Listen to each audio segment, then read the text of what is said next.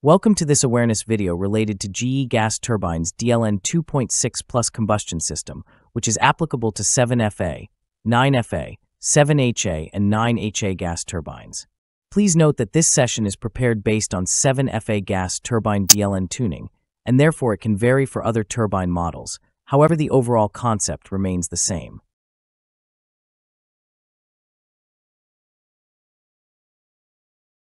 In DLN 2.6 plus combustion system, each combustor consists of a 6 nozzles assembly, each operating as fully premixed combustor, 5 located radially, 1 located in center. The center swazzle is smaller in diameter and in flow area than the 5 outer swazzles. An outer swazzle arrangement the circumference of the combustion can. The end cover that, along with the forward and aft cases, forms the pressure boundary of the combustion system also supports the swazzles. Fuel manifolds embedded in the end cover supply fuel to the swazzles via through holes connecting the fuel manifolds to the base flanges of the swazzles. The swazzle is the combination of swirl and nozzle, where fuel and air mixture is supplied for effective combustion.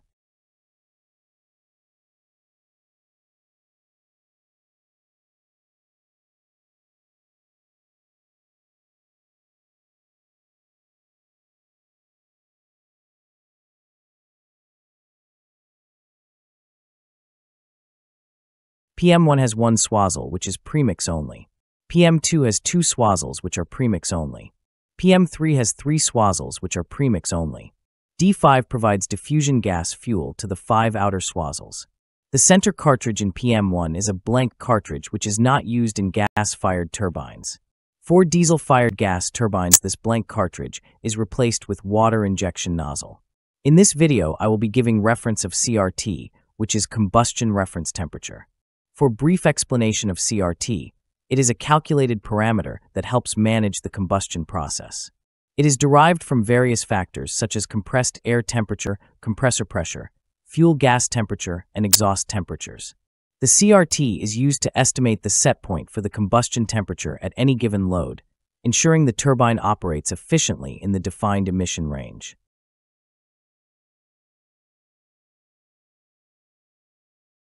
Now let's discuss about the startup modes of 7FA gas-fired gas turbine and different DLN modes changeover from initial firing to base load.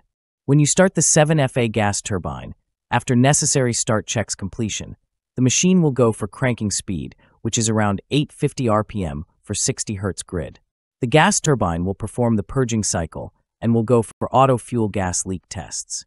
Once the purge timer is completed and fuel leak test is successfully completed, the machine RPM will coast down for firing speed, and the flame on will occur with DLN mode 3.3. At this stage, the fuel will flow from premix swazzle PM1 via GCV1 and 2 premix swazzles PM2 via GCV2. The center swazzle is used throughout premix operation as a flame anchor.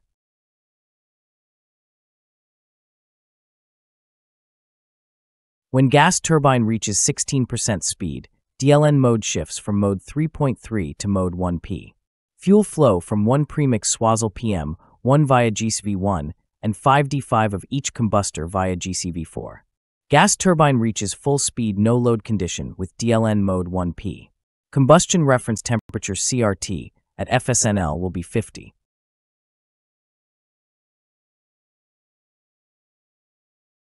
When gas turbine CRT approaches 73.21, where the unit output is approximately 20 MW, DLN mode shifts from mode 1P to mode 3P. At this change, the fuel will flow from 1 premix swazzles PM1 via GCV1, 2 premix swazzles PM2 via GCV2, and 5D5 of each combustor via GCV4.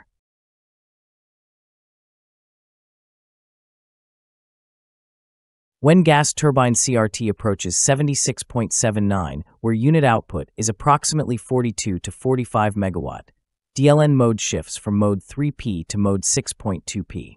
At this change, the fuel will flow from 1 premix swazzles PM1 via GCV1, 2 premix swazzles PM2 via GCV2, 3 premix swazzles PM3 via GCV3, and 5D5 diffusions via GCV4.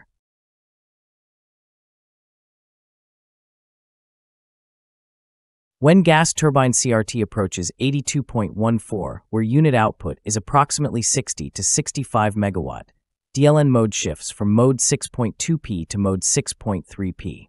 At this change, the fuel will flow from 1 premixed swazzles PM1 via GCV1, 2 premixed swazzles PM2 via GCV2, 3 premixed swazzles PM3 via GCV3, and 5D5 diffusions via GCV4. Note that the gas turbine will continue to operate on DLN mode 6.3p from this point onwards to base load. As I mentioned at the start of video, these DLN modes changeover details are based on the actual tuning of one of GE7FA gas turbine, and therefore the settings can vary based on model and tuning. However, the concept remains the same. If you like this video, please like, comment, and subscribe. If you want similar explanation on other topics, please write in the comments so that I will add that topic in my priority list. Thank you.